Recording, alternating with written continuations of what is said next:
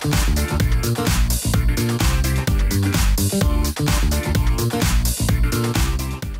depending on the day, I'm gonna do it because right now I'm on a budget, so I did it for my budget friends.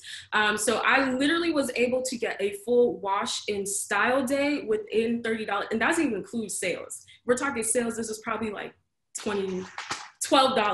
So I went with one line because I usually like to stick with products. They usually make the lines together so that you don't end up with a whole bunch of, beating or processing, because that's a huge thing. People are always trying to mix and then sometimes it doesn't work out. So I went with Care. They're really affordable. And I actually really like the moisturizing shampoo. I'm a moisturizing shampoo girl. I rarely wash my hair. So by the time it's time for me to go in there, I need a moisturize and a cleanse. We're just gonna do 2-in-1, get out of there. And then I like to go in with, this is the conditioner. Well, I like to go in with the conditioner. This I use for detangling. And I believe both of these retail around $6.30. So you just have wash day for $12.